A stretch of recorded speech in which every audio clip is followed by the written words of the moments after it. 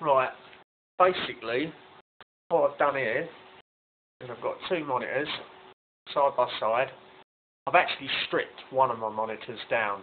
The one on the right hand used to have all big plastic surround on it, and it had so much space taken up. When you put them together, it didn't quite work as well. So I've taken all the plastic surround off. I've basically modified it to get it as close together as possible.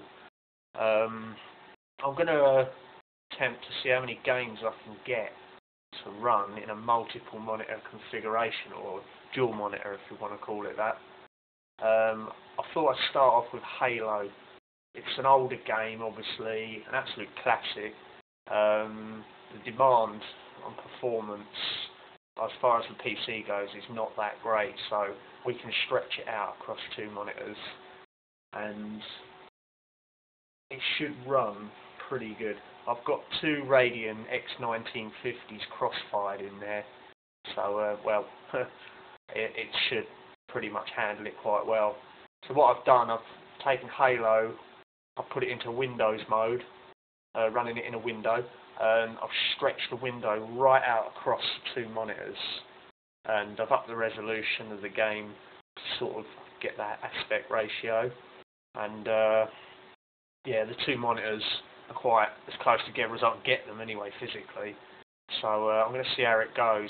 I've got a feeling, because the crosshair is where the centre of the monitors is, it's going to be a bit awkward, but you know, it's purely like experimental, so I'll give it a try anyway.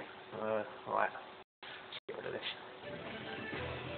So there we go, there's Halo running across two monitors.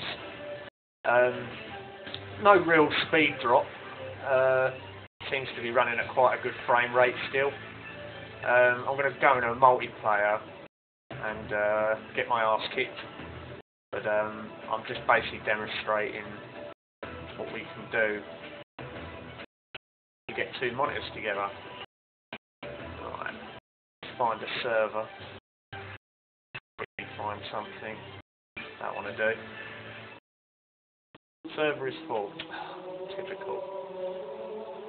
Let's just create an internet game, just to give you the idea. Right. There we go. Right, yeah, as I was saying, the crosshair is in the middle here, but it's slightly to the left where your shots actually go. So you can get a basic idea of where I've got to get the crosshair to get a headshot, for instance, or something like that. As you can see, the frame rate's really good. We haven't really got a drop there. Probably break my legs now. And it's running not too bad. There's no problem with VSync or anything. So yeah, this is the first game anyway I wanted to try with two monitors. I'm going to be trying some others, more up-to-date games. Unreal Tournament, I'm going to see if I can get that to go across the two. Again, I'll have to force that into Windows mode. You have to do that because natively most games will go into one monitor. That's your main primary monitor, and so you've got to sort of force it into a Windows mode to get it to do that. Most games that are being played on multiple monitors are flight simulators, stuff like that.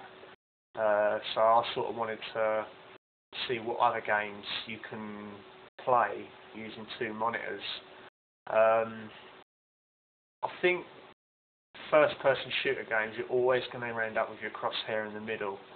But again, I'm going to try and using some mods, stuff like that, see if I can shift it over slightly, so we're predominantly on the left or the right with the crosshair, and then you get the base panoramic view for everything else. I'm also going to try and see if I can get a rear view running on one and your forward view on the other, so you can basically always see what's behind you. There's another option. Anyway, this is the first of my tests using two monitors. If I can get another one and it's got quite a slim surrounding, or go for 3. And who knows, if I'm mad enough, I'll maybe go 4 or 5, who knows. We'll see how it goes anyway. Anyway, that's my first experiment using dual monitors. Yeah, that's it.